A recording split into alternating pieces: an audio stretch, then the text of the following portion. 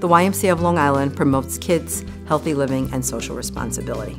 We're so much more than a gym, we're a cause. We help 66,000 people become their better selves on a daily basis, and I think we do that better than anybody. The YMCA means to me changing lives for lasting community strength. We're a finalist in the Leadership Excellence category because leadership is what drives excellence in nonprofit organizations and other organizations as well. It's a way of setting a tone, it's a way of setting expectations, it's a way of getting people to grow and to do more and to give better service. And we're here because Ann Bridges does that flawlessly. We're addressing the nationwide epidemic of childhood obesity. We're looking at cancer care, the diabetes crisis here in America. Our goal here at the YMCA of Long Island is to make sure that every child, adult, and family has an opportunity here to grow, learn, and thrive.